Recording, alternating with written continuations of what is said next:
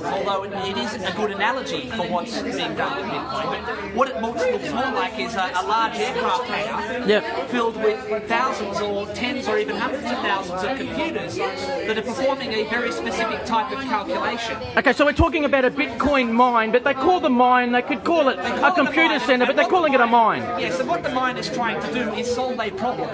Because every 10 minutes on the Bitcoin network, a problem has to be solved. And the person that successfully solves that problem gets to add a block to the Bitcoin blockchain. And what they earn for having successfully solved that problem is 12.5 new Bitcoins. Okay, so what's that mathematical formula? You alluded to it earlier. There's some...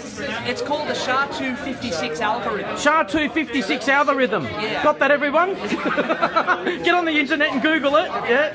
Okay. So that's the means by which it ensures that